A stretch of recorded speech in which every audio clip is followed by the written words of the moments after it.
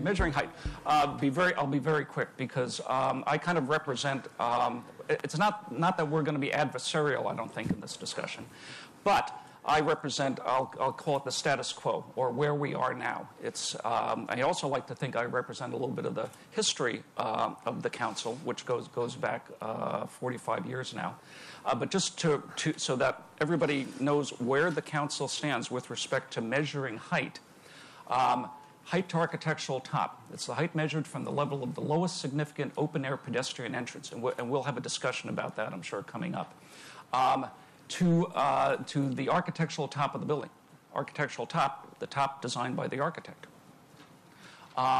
Includes spires, but it doesn't include functional elements such as antenna, signage, flagpoles, functional technical elements.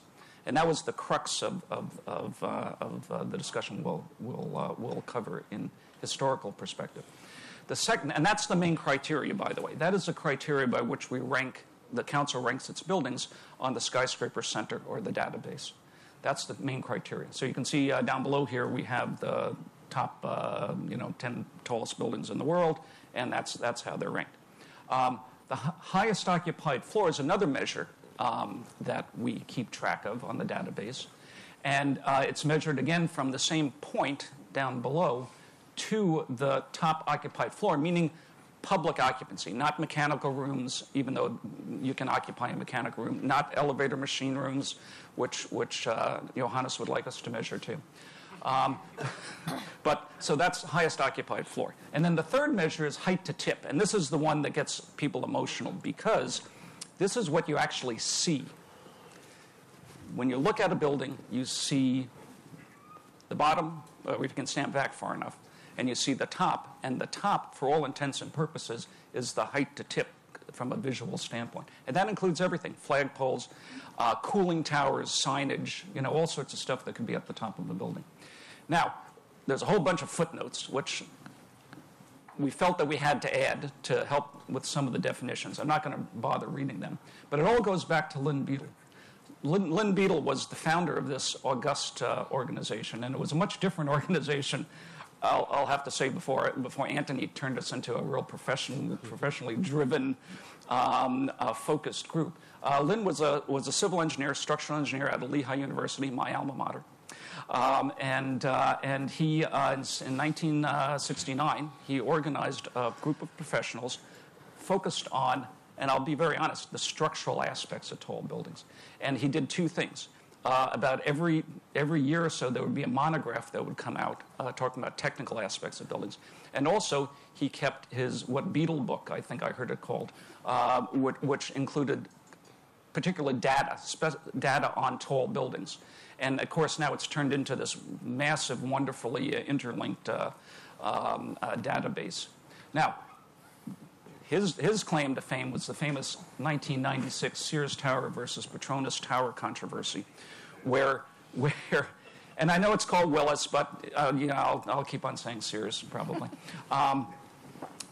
where the measure was specifically determined. I'm not sure if this would be if I ever can find archival records, if there was ever really a true definition of height, or was it always like Lynn on the back of a envelope? Anyway, it was determined that the architectural top, which is the primary measure of Sears Tower, is basically the parapet. The architectural top of Petronas is the top of these spire elements. And thus, Petronas in 1996 became the world's tallest buildings, I guess, because they're twin towers. Now,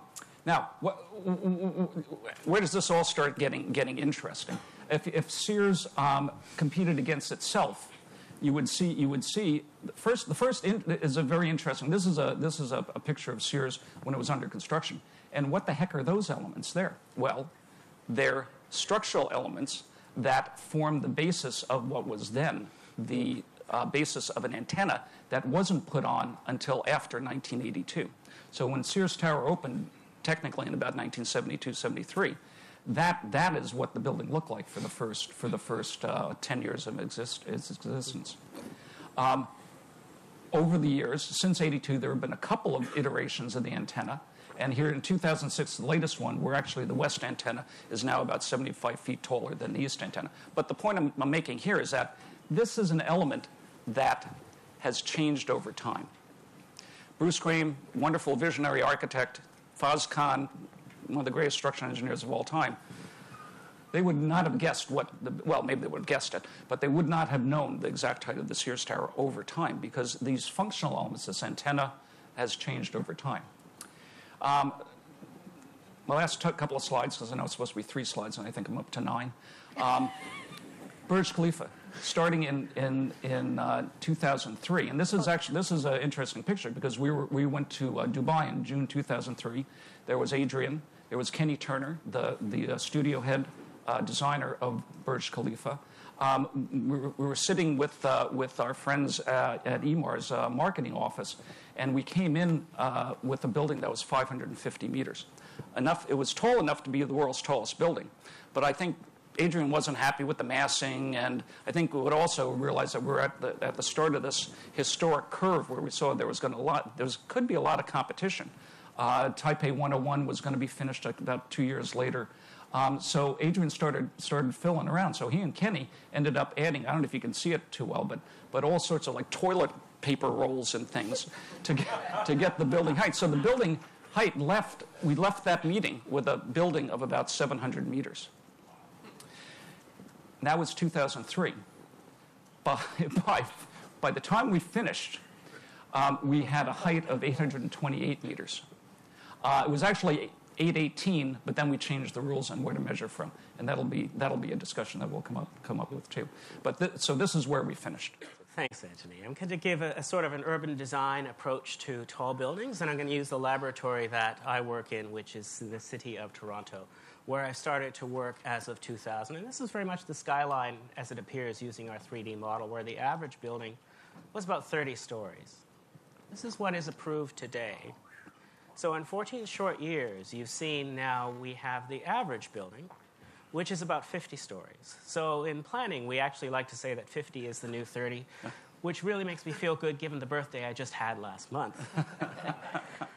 But we have buildings now that are in the 70s, 80s, and even 90 stories tall. We have our second super tall building. So one of the things that we like to do from a planning perspective in terms of height is make sure that the buildings are integrated. So the tops are integrated with the building. We have tall building guidelines, which you see here, that speak to the base, middle, and top. And architecturally, that's why I very much support the height criteria, although I do have one question, because it actually speaks to creating great pieces of architecture. And I think that's what we should aspire to. And we spend a lot of time thinking about the role of each building in the city. Not every building is a landmark. Not every building is a gateway. So we should think about the role of the tops of each building. For example, number 1, the Aquasque building, where the actual curves actually create the top. Leapskin building, number 4. Very fine building, number 8, by Adrian Smith and Gordon Gill, which actually capitalizes on the slope to create a LEED platinum building. And then 1 to 50, which is, I think, we're the only city in the world to actually require 1 to 50 scale drawings of the first 5 floors, because that's important too. Just a quick 30 seconds on this. Thinking about how buildings meet the street. In the past 10 years, we've added 1 million square feet to the public realm on site, on the site of the tall building. Think about the different personalities we have, from a rose garden to a walkway that focuses on, number 5, a historic building. Just like you were actually presenting this morning with the London project. There's 60-story buildings on either side of you, but you focus on the heritage building. And other examples as well. So our most recent super tall, I'm thinking about how we integrate, again, the top of this building. This is Frank Gehry's 92 and 82-story new residential project. Original proposal on the left, 3 towers down to 2, but taller. Original proposal on the left, on the bottom, could have been quite fantastic, but it took away heritage buildings and our Princess of Wales Theatre. Working with the community, we've come up with this, and this was just approved. But also, we have to think about the shadows when we think about the height.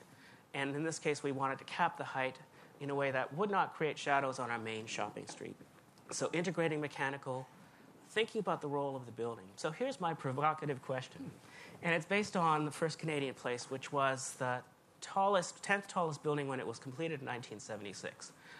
If you are from Chicago, you would know of a similar building by the same architect, Edward Durrell Stone. Similar to that building, the marble has been falling off, and the building had to be reclad at a cost of $100 million. So a stone building is now a glass building. And one of the things that we were trying to do with Brookfield at the time was to integrate the 4 or 5 rooftop antennas that I think are actually quite unsightly. You see them in terms of the prominence on the skyline.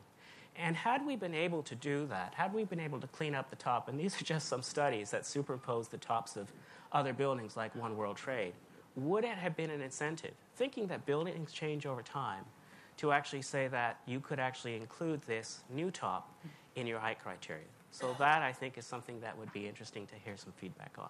That? So I wanted to go back to the beginning. I mean, these guys are all talking, and I'm into steel, but I'll show you some stone.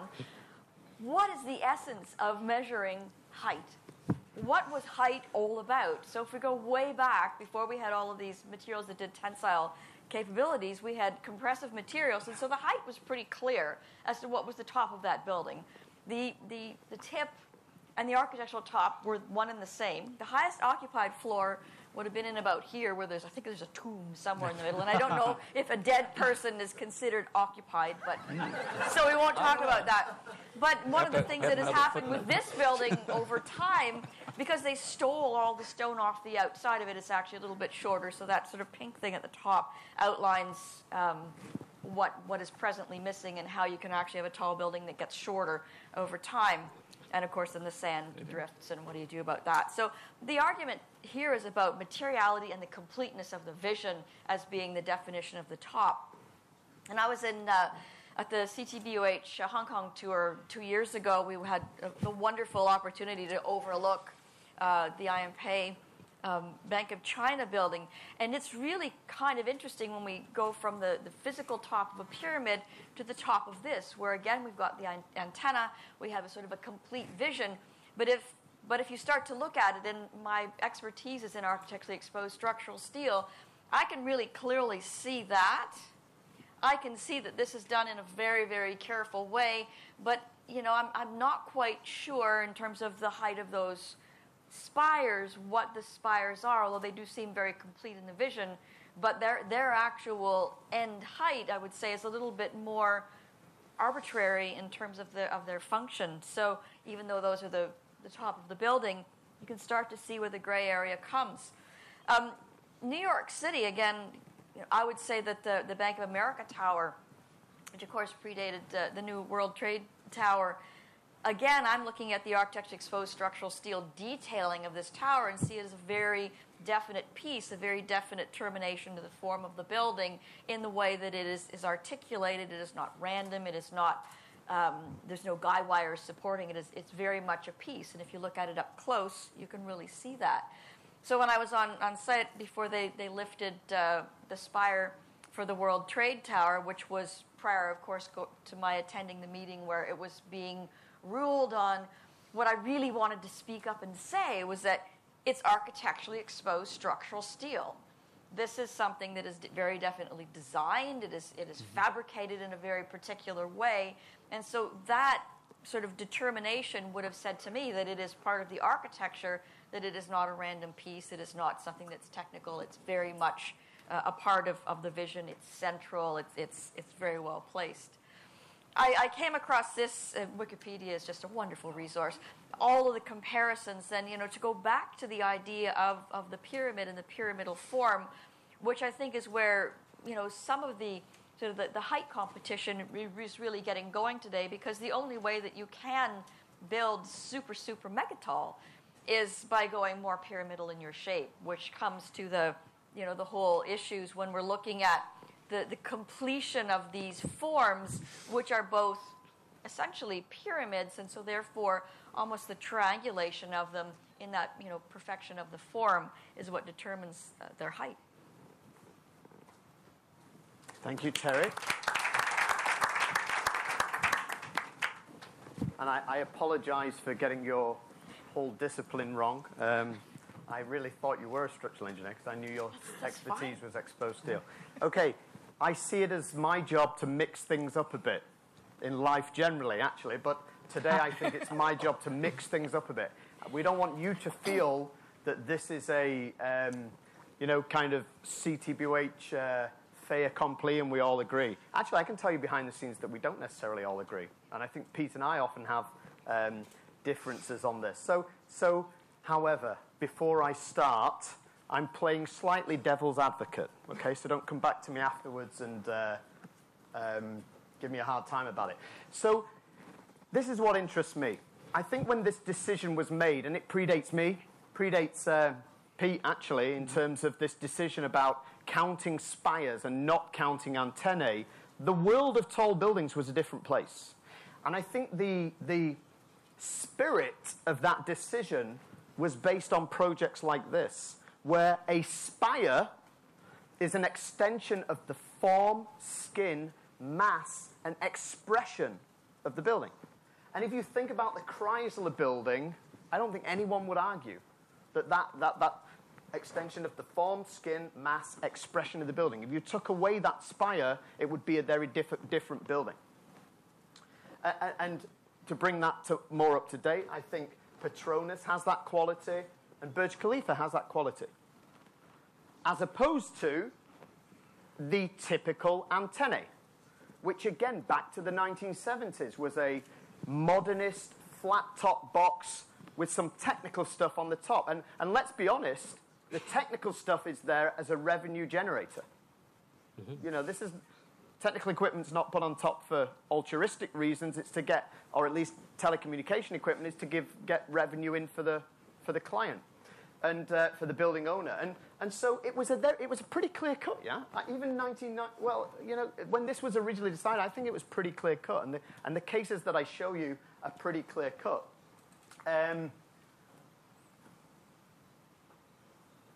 I think what's changed, I think a number of things have changed. What we're seeing now is we're seeing spires that hold telecommunication equipment. We're seeing telecommunication equipment. There's a massive confusion between those two kind of very distinct types. And certainly that was the case with. If you were going to count antennae, then where do you stop? Would you count signage? Would you count this little anemometer which came on top of the Aon building a couple of years ago? Did the building get 25 feet taller? Did the building get 25 feet taller? Nobody would say it got 25 feet taller, would they? When you look at that, yeah? I mean, Dan O'Connor, you're not supposed to say that. Well, maybe you would, but it's a pretty clear-cut case. But here's what's happened. Here are 3 buildings in New York. And you know what? You know why? You know what distinguishes those 3? With all due respect to the architectural style, here's the only thing that distinguishes those 3. The architect says that's a spire, and the architect says that's a spire, and the architect didn't say that was a spire, and I would provocatively say that it's because it was 8 years before, the other 2 buildings. So this world between, the Chrysler and the flat-top modernist tower with antennae on the top has become somewhat confused. And so I think that's why the decision that was made on One World, the decision that we made on One World Trade, the decision that was made between Petronas and Sears in the mid-90s, it confused the world. Because if you look in section between Sears and Petronas, if you asked an 8-year-old child which is taller, they would always say Sears. And the other part of that, of course, is that the antennae on top of Sears no one would disagree with this, has become part of the cultural iconography of that building. And it's interesting that Pete showed those slides, because if you took those antennae away, there'd be uproar in Chicago. Mm-hmm. There'd be uproar, I think, if you took those antennae off Sears now. It's become... I never said this to you, Pete, but I kind of feel it'd be really interesting if we went back to Sears and said, you know what, why don't you put in a case for saying that this is now part of the cultural iconography? Because the thing with One World Trade, and then I'll shut up, but the thing with One World Trade was, ultimately the discussion came down to not subjectively whether the panel liked it or thought it was a spire or not. It came down to that issue of permanence. And the convincing factor was that the light the beacon at the top at the height of 1,776 at the top of One World Trade Center, which 1776 has some significance in America. I don't quite know what it is. What? I think he knows. That's the whole founding principle of the height of that building. So it was about that permanence, and that's what convinced the committee, or if convincing needed to happen. That it's not about whether you like it or not. It's always going to be there, and we all concluded that's for sure. The current criteria have unintentionally encouraged developers to build higher and higher spikes atop their buildings.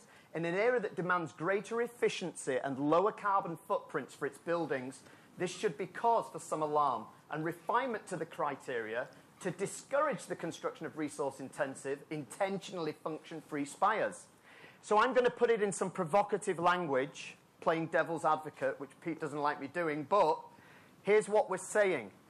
I stood up this morning and said, every expenditure of carbon needs to be justified on multiple levels. So if you put something on the top of your building which has a function, which is, telecommunication equipment, it doesn't count. But you put some architectural fluff on top of the building, and it counts in the height. I would ask, what are we measuring? Are we measuring man's ability to put man above the plane of the earth, man's ability to put materials above the plane of the earth, or is it really about a distinction between an architectural expression and a material expression? So on that note, are we measuring man's ability to put materials above the plane of the earth, man above the plane of the earth, or some architectural expression above the plane of the earth? But we're actually measuring all three. It's the primacy of the measure. And I think from my perspective, the important one is the architectural expression, integrating the top of the building with the base and the middle. I would say that we are measuring how high we can put material above the ground. I don't know if that's what we should be doing in architecture and in design and in making cities and densifying the planet. Because again, that goes to the bigger question that if we're trying to live more compactly in order to use less resources, then to try to push material up for the sake of a big, I will leave a big blank contest between people, then I think that's something that we have to really look at, because yes, this does encourage it. How would you rate a building which is 10 stories with an 800-metre spire on top? Well, it's not a building. It wouldn't be a building. It's a building. No, I'm serious. The Skyscraper Center webpage has criteria. And one of the first criteria is it a building or is it a tower or a telecommunications tower? And so it has to be more than 50% occupied, and that to count as a building. But I'm not going to use the word. But there are buildings that have significant spire compared to occupied space. So 50% of the height of the building needs to be occupiable floor, which is what distinguishes a building from a telecommunications tower. Right, so it could be a 400-metre building with a 400-metre spire. Could be. Yeah, but I think that area has to be discussed. When there will be a 4-kilometre high tower, but only 30% will be with real floors, it will be taller than the existing one. So the first criteria that you are mentioning with 50% has to be discussed. Well, actually. I agree. I mean, I come from a context where we've had the tallest freestanding structure for 30 years, our CN Tower from 1970 to the 2000s. But it's not a building, and I certainly agree with the building because it doesn't meet the height criteria or the 50% criteria. And there's a very different thing about constructing a telecommunications tower that has 7 occupied floors and a building that has a number of occupied floors. Yeah, I mean, actually, the point that you raised, George, is interesting because what we're seeing is the extreme heights that we're going to now is challenging a number of the criteria. Today we're talking about the principles behind the criteria, so I'll give you another example. Part of our criteria say that for a building to be mixed use, it needs to constitute 15% of the total floor area. Yeah? So the Burj Khalifa might have a 30-story hotel in there, or 20 stories, which is a significant sized hotel, but it might not quite be 15% of the floor area, so it ain't mixed use.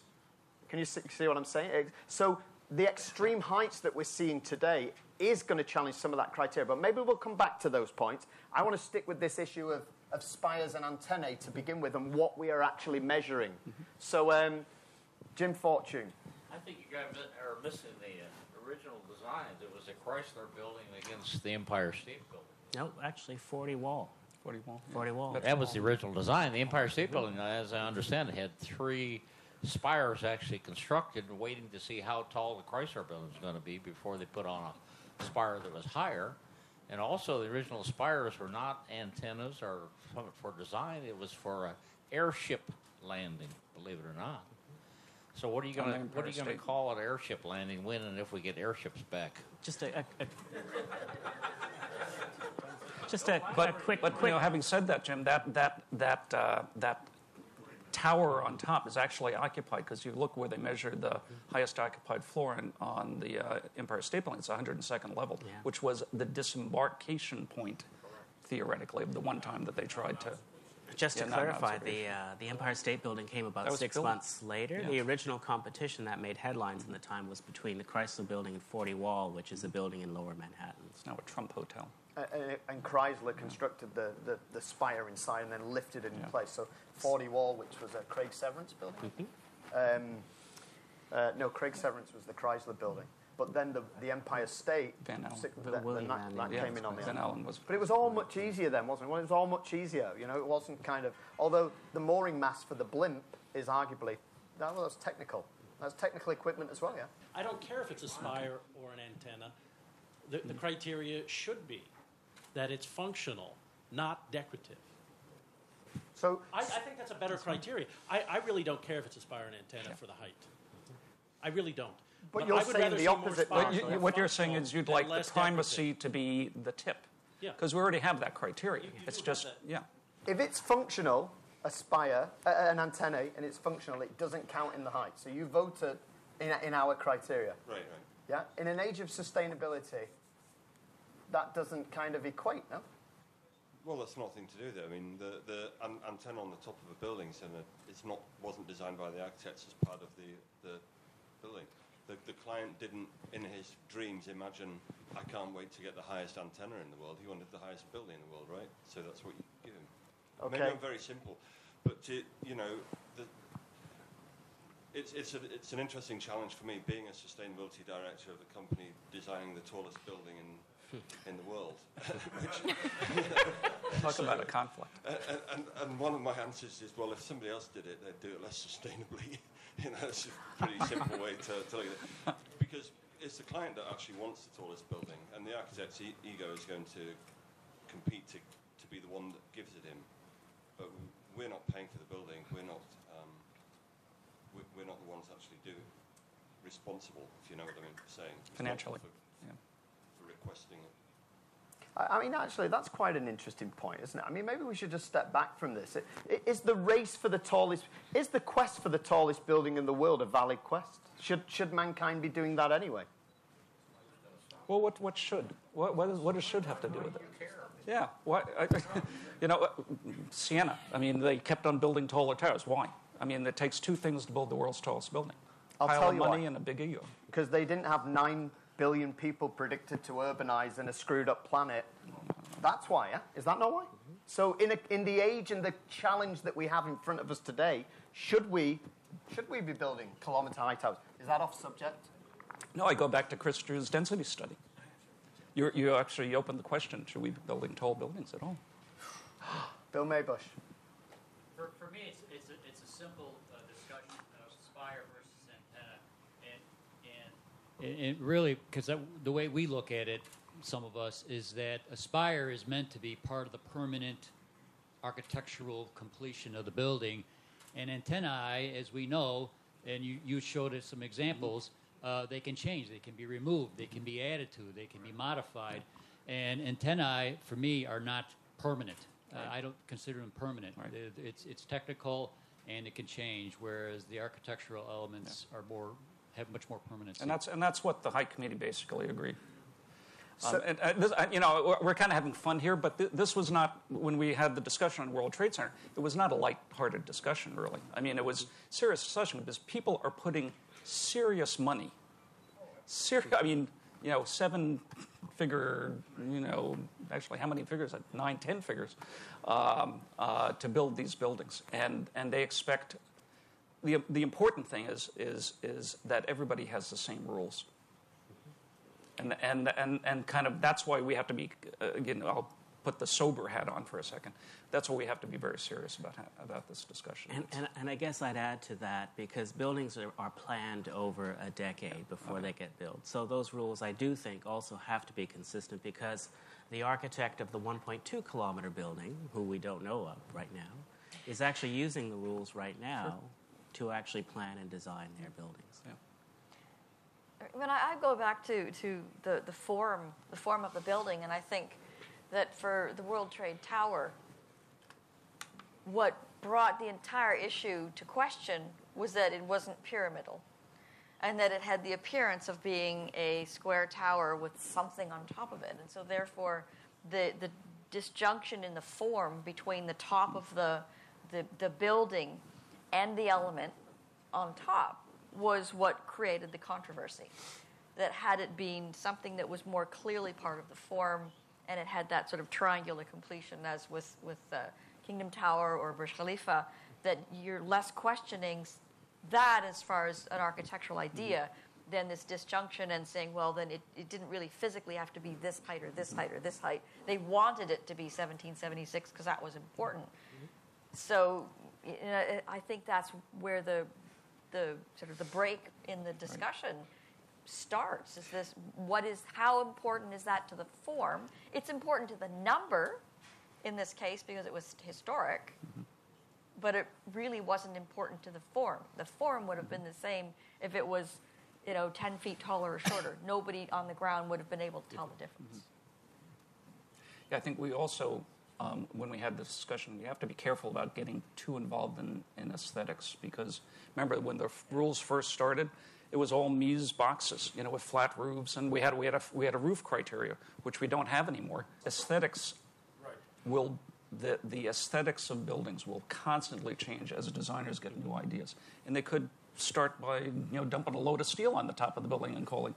I mean, I'm being facetious, but it's sometimes I don't think we can predict, nor do I think we should legislate what the next generation of designers does. Well, I would fully agree with, you're not wanting to tell people what to design. I'm just recognizing that the form of the building had a bit more of the Miesian basis to it, which would make you question. I think part of it is there a question about the height? And the question comes when it doesn't clearly seem to be necessary for the form or integrated. I mean, the issue with the subjectivity, you see, what concerns me with our criteria is it is really down to the architect, a single person, without subjectivity. Without us being a subjective panel, then really it is down to us taking the word of a single person saying, yes, that is a spire, not an antennae. Even if it functions as an antennae. I mean, the One World Trade Center, for example, is fully planned to have technical equipment on top of it. And that concerns me. I don't think I think there's a hole in our criterion. And part of the reason that One World Trade became an issue was because when they took, am I allowed to say that? Yeah. When they took the cladding off, David Childs went on record, and said, it almost literally, verbatim, it is a shame they have taken the cladding off the spire and turned it into an antennae. More or less, he said that. And so our criteria was, well, if the architect says it's a spire, it's a spire. And there's the bloody architect saying it's now an antennae. The press picked up on that and exposed a huge hole. Yeah. So we kind of don't want to be subjective, but as an alternative to subjective, it's down to one guy, saying, well, that's a spire, even if it functions as an antennae. I think there are problems in that. But don't you think, I mean, in terms of sustainability and adaptability that we've been talking about in a lot of these sessions, that it would be better to promote the use of a spire also as an antenna in order to give it more purpose up there, and actually try to convince people to combine the two as a way to really validate this element on top of the roof as having a function as well as being architectural. So that would be a good thing to push people to. Which one predominates? Yeah. Even permanent with a spire is not permanent. It can change. If we have a modernization, it can change. I feel for Terri, in principle, when she talked about the shape of the building. If you could somehow define it in any mathematical way, a continuation of your building, that is a very distinct way of fixing your architecture somehow. That this is part of the architecture, and this is something which you can then do whatever with. Yeah, if you fix it somehow with a mathematical formula, like the extension of the building. What do you think would happen then? A lot of buildings get lower at the moment. I know. They'll put a lot more material because they're still going to want to go up higher. I mean, again, this is we're in the land of unintended consequences. Look at for example, the Burj Al Arab. Yeah, that's a mathematical shape up there. It's a pretty empty building, yes, especially that upper part there. But it's absolutely part of the building with a mathematical formula all the way to the top. Yeah, but that's still a stylistic argument because the Burj Khalifa has 270 meters of empty space. That's a big lot. But it's still it's still part an of the building. extension. That's why it doesn't matter if it's a spire or an antenna. And if you get rid of that criteria, you eliminate the hypocrisy of the whole counting. Yeah, I mean, why does it matter? Stop talking about it as an antenna or a spire. It's part of the building. Marshall, all we're doing, we're keeping a list. That's all we're doing. No, I understand. We just keep the numbers. We're defining the list. See, here's where it starts getting emotional. It's just a set of numbers. It's only if you care about it that people start getting red in the face. It's hypocritical that if it's a spire, if it's an antenna, it's the height of the building. However you want to do it. I would rather see more sustainable spires than unsustainable. Okay, spires. devil's advocate, Marshall. Devil's advocate again. Let's look at this slightly different.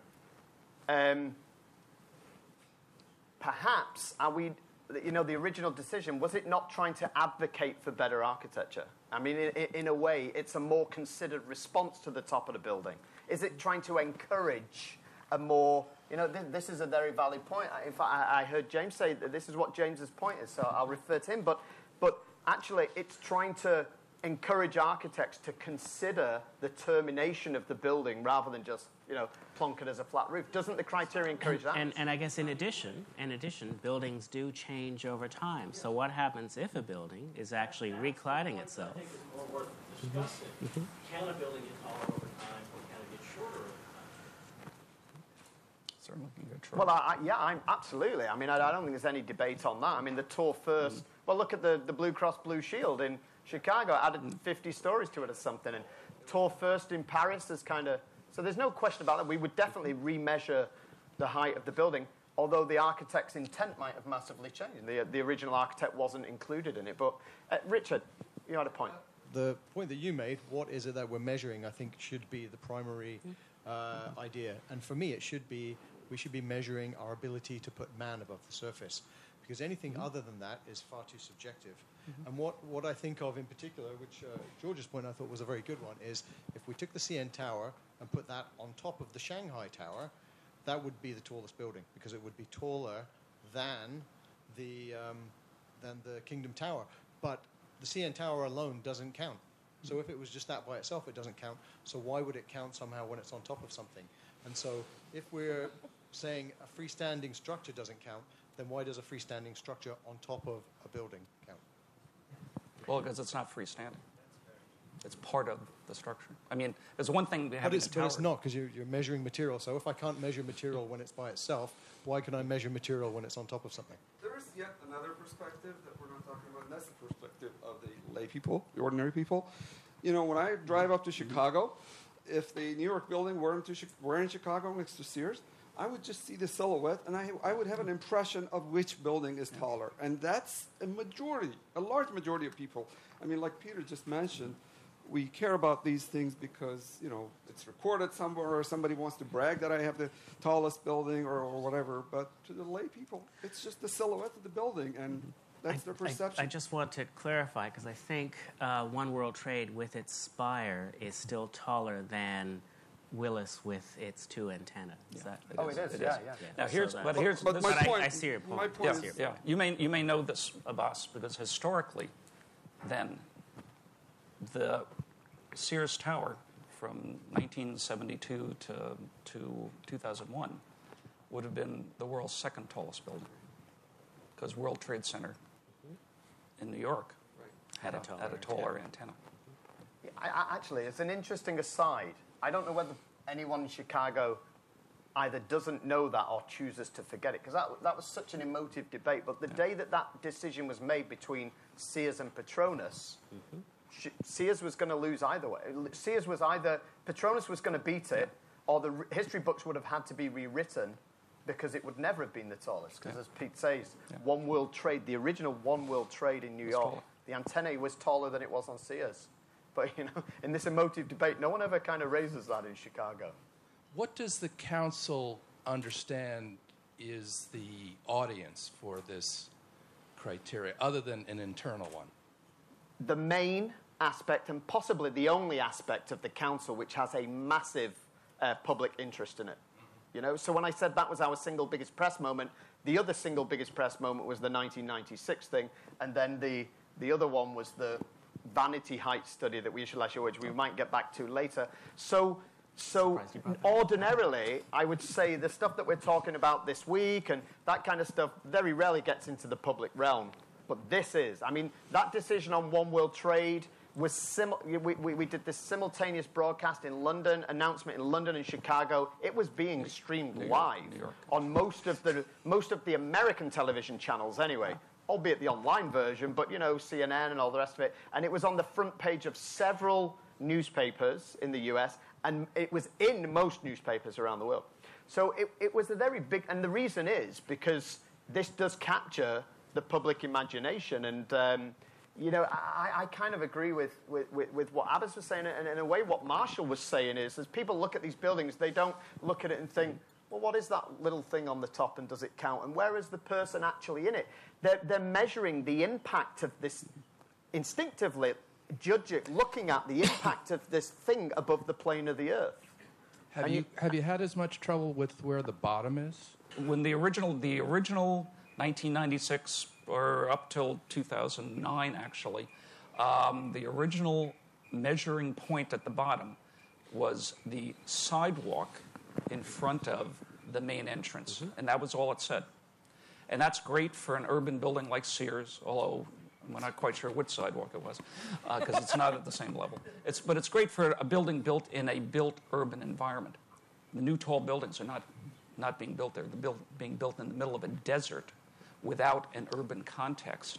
So we actually, it started in 2007, where we had a height committee. Can I finish, George?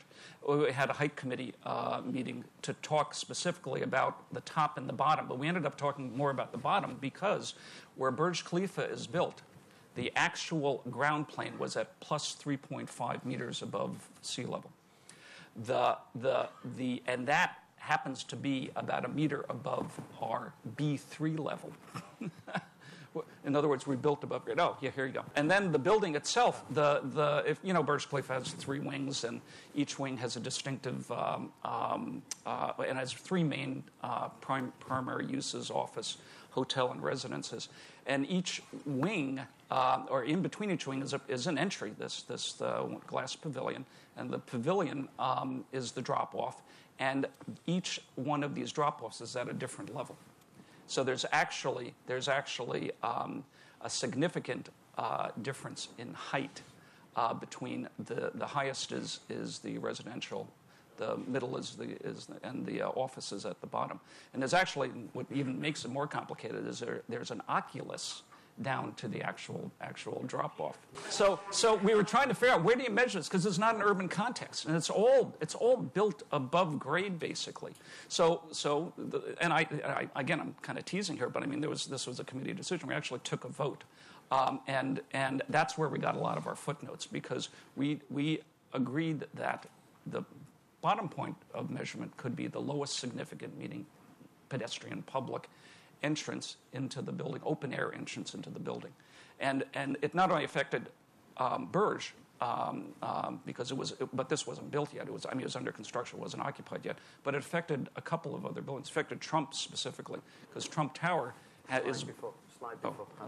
Okay, Trump Tower. The initially was measured at Upper Wabash. And Upper Wabash is actually a bridge over the actual ground plane. And the ground plane, this added, I want to say 30 feet? 27? Okay, close enough. So it was agreed that you could measure a building like this, because there are entrances at both levels, from the lowest open-air entrance. And so that, unfortunately, this is we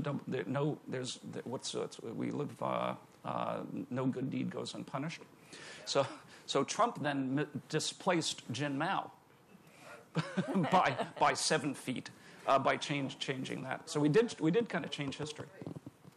Yeah, World Trade, yes. But again, now this goes back historically. These buildings take, in the case of Burj Khalifa, what I say, 2003 to 2010, 7 years to build.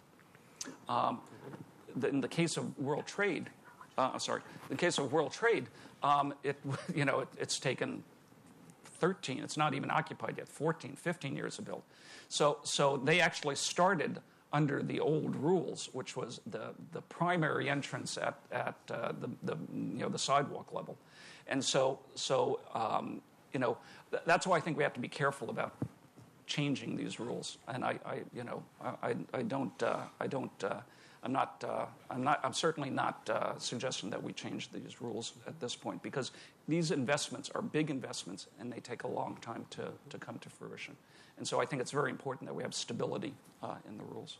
But just to reiterate, because I think it is a very interesting point, so you're all aware, that it was the condition at the base that drove the change in the criteria. Actually, the condition at the top hasn't changed in the criteria at all. Yeah. But this terminology, like Pete said, it just said height is measured from the sidewalk outside the main entrance. Change to height is measured from the level of the lowest significant open air pedestrian entrance in all the criteria, where each one of those became footnoted. And we won't go through it all in detail, but what is level?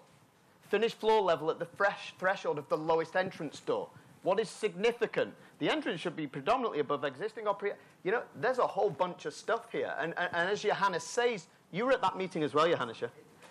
The issue with One World Trade, again, stays within this room, but it was all focused on the top. But the issue at One World Trade was there was the main entrance off the plaza, but then an entrance, I think, 7 feet lower. Marsha, was it 7 feet, yeah? Little less than 6 feet. So that building, even if the spire was going to count, it was like, well, it's going to be 1,776 plus just short of 6. And I'm thinking, how the hell, what? And of course, this was such an emotive height because of the 1776. And I couldn't see how that was going to change at all, because it was open air, it was pedestrian, it was everything. And in the end, the reason that it didn't come into play was because of this word significant. And that was not connected with One World Trade. We'd wordsmithed this. We really took a lot of time to come up with that 4 years before on the back of Burj and Trump.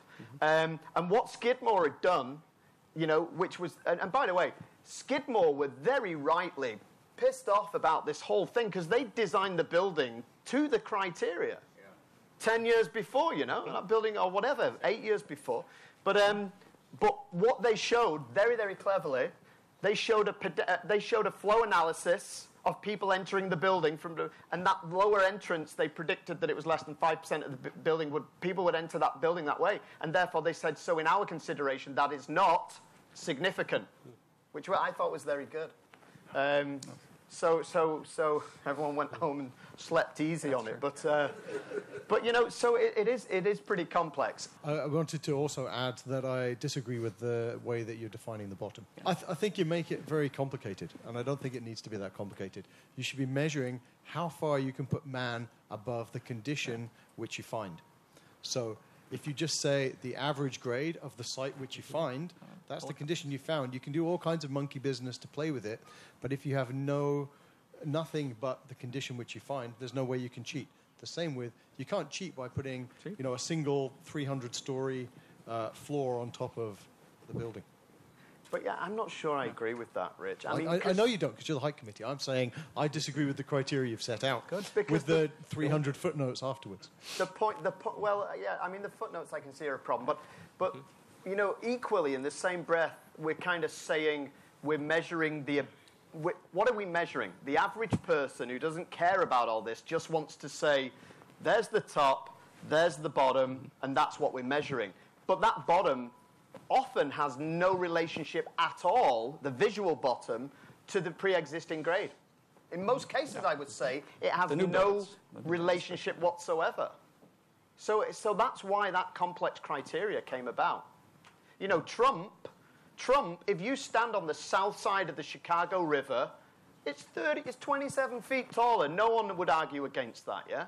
In my mind, what we're measuring is accomplishment and architectural accomplishment, not sculptural accomplishment, not engineering accomplishment. I think Adrian would disagree with that. It's not architecture all the way up to the top. I mean, most architects, raise your hand. I'm just saying, accomplishment can also go down. So you think, how deep do the foundations have to go? Do so maybe you need to go down to bedrock. We actually had a very senior structural engineer, John Zills, who was a wonderful mentor and was on the original Sears team, structural team.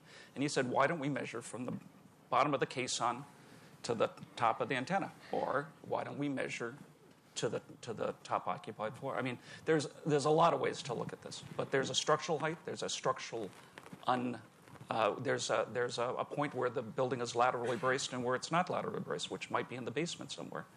But we don't. If we did that, we potentially have not only inflated height, but inflated you could imagine. Right. But let's make the piles, the caissons 400 feet deeper than they need to be. Cheaper to put it down there. Again, to play devil's advocate, from a layperson's point of view, how do you decide between these? I mean, you had 3 different conditions on the screen. The public doesn't understand these things. How do we pick one? When you say the tallest building, how do we know what people? I mean, oftentimes people think highest occupied floor. When I say the tallest building, that's probably what most people think. So how do we decide between these 3 and when we announce? You have to ask Len Beadle.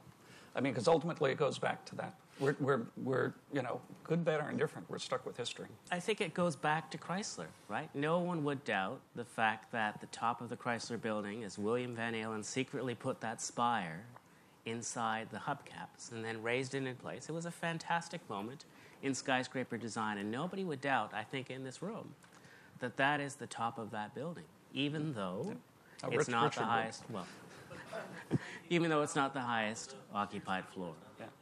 Unstylistically, the Sears Tower antennas don't fit with the building. I think they do. I actually agree with you. To me, it's a hypocritical argument.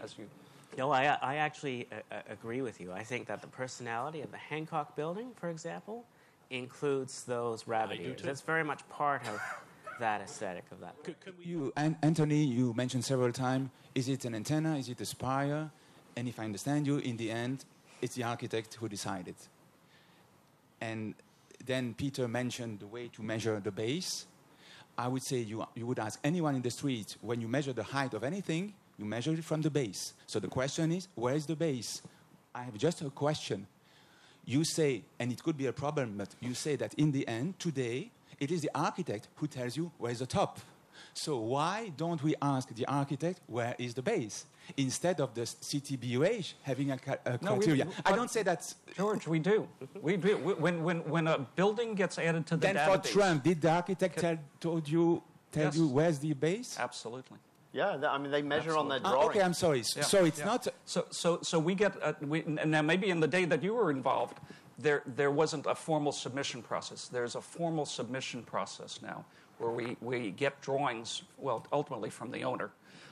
We get drawings from the owner that clearly articulate the points, the 3 major points. Sorry, again. You get the drawings from the architect or the owner. But is it the architect or the owner who tells you where is the base, or you manage to find out where is the base? No, they identify it. Now, of course, maybe we can question it. Yes, it's obvious to me that there's a number of different statistics and heights and KPIs that you can measure for tall buildings. And personally, I have a problem with spires from a sustainability perspective. So I'm just wondering whether all that data is available, and that's fine, but should the CTBUH be promoting and emphasising the heights of buildings which are the most sustainable from here on in?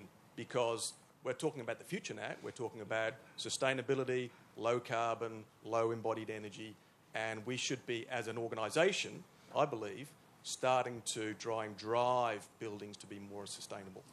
Well, that's a very good segue into this next issue, which I think we can put up. Yeah. Which because, Lester, we produced a report about 18 months ago, which I can tell you now upset more people within our membership than at any other time. It was the third most commented on. Third biggest. I mean, it was, in a way, it was kind of no press is bad press. It went all around the world in all the newspapers. But I do think, actually, as an aside, that we handled it wrongly, because the issue which I'm going to tell you now, basically we issued this report. Let me just explain. We issued this report and we called it vanity height, and it was a measure of the architectural top of the building as a ratio of the highest occupied floor. And this gets back to the sustainability issue. And I think this was a very valid point, a very valid study, and we should have done this report. So I would argue that with anyone. I think the mistake was calling it vanity height, because that loaded it. You know, that already edged it against from the neutrality and let people decide themselves. But this was the building that, as has been used, was the vainest, the Burj Al Arab, which came out at 39% non-occupiable height. But that was the tallest 10, I think. So the Burj Al Arab was the tallest in terms of percentage, but the Burj Khalifa was the tallest in terms of pure height. As we see there, 244 meters. And you know, one of the side things out of this study was, if the spire on Burj Khalifa was on its own, it'd be something like the 17th tallest building in the world, or something, wasn't it, like that? Yeah, some snippet. We're number one. Tallest building in Europe. So in a way, Lester, I think this gets at your point that the council is trying to raise some of these issues, because, you know, one thing I think most people in the council would agree, certainly on the leadership structure, is, and actually this annoys the hell out of me, when we're seen as being the promoters of extreme height. I don't think that we are. I don't, certainly within the leadership structure, I don't. We measure height and we track all tall buildings, and then we issue these lists, the 100 tallest buildings, the 100 tallest this, and because of that, it seems that we are promoting height, and of course height's going up, and so it looks like we're promoting extreme height. But I don't think that we are. I know I'm not personally. If anything, I'm perhaps the other way. But this was a very interesting study. But I'll tell you something that's just.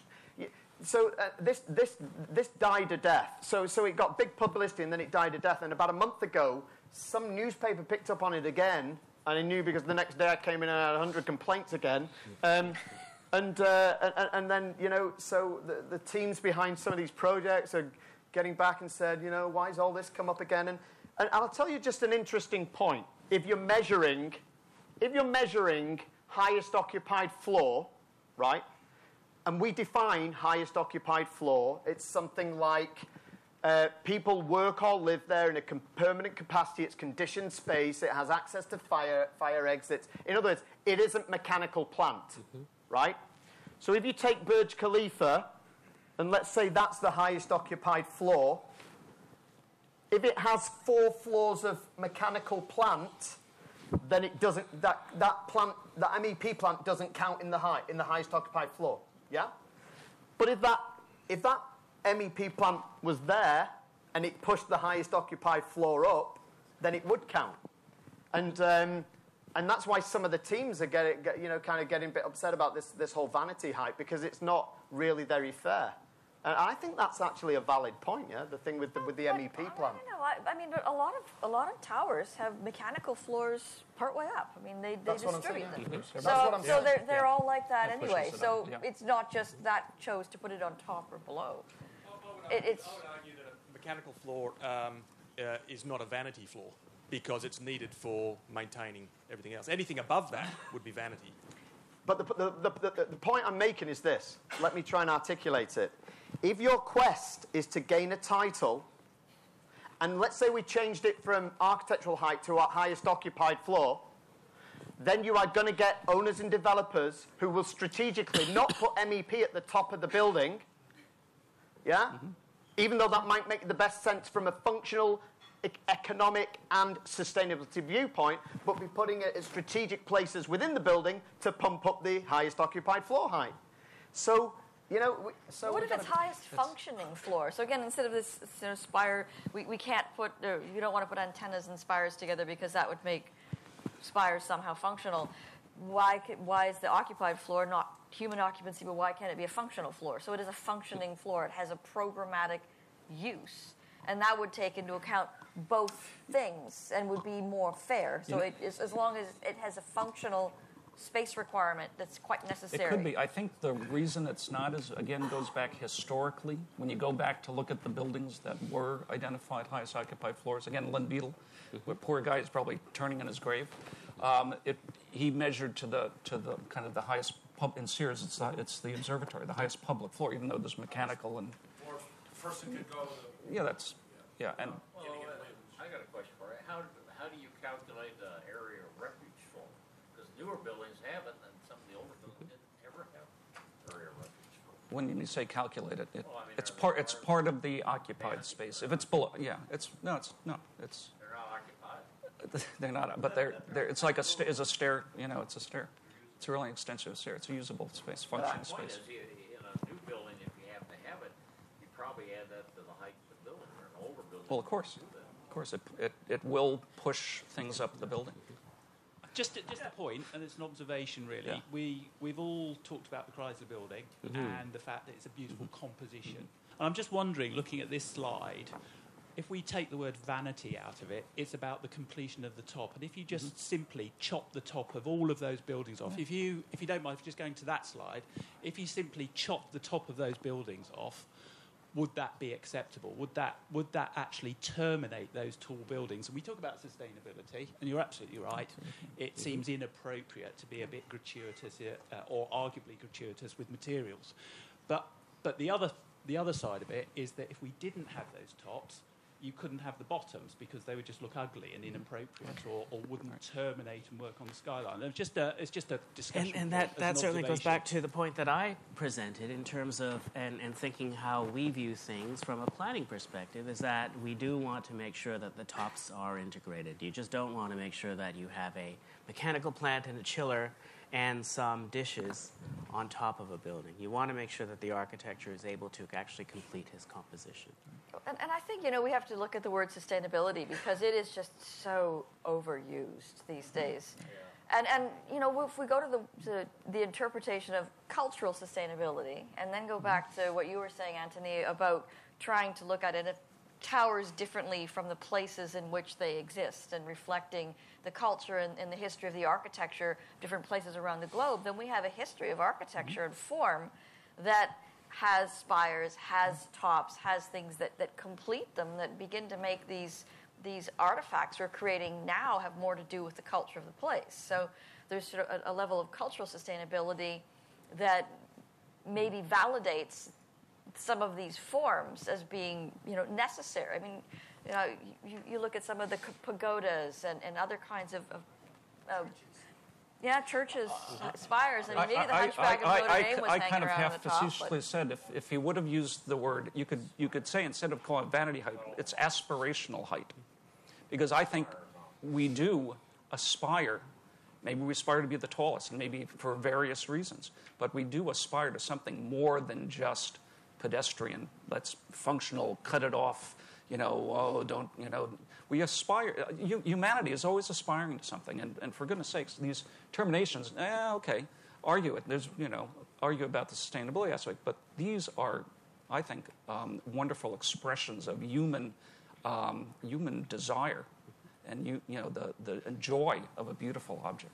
I mean, I really, it would be nice. I mean, it is a list of data, and I've been working for the last few months with the Skyscraper Center board, collecting data, and it's just really difficult to get good data from people about their buildings. And so I think don't underestimate how challenging it is to get something that's reasonably accurate and therefore compare it. So I think that people have to realize what it is. It's data, and for the sake of, if you're looking at sustainability, how many of these buildings are there in the world compared to how much gross square footage exists in the world? So it's a very small piece of something. So I think everything has to be put in perspective, that most people are not in this crapshoot, is in the gambling game.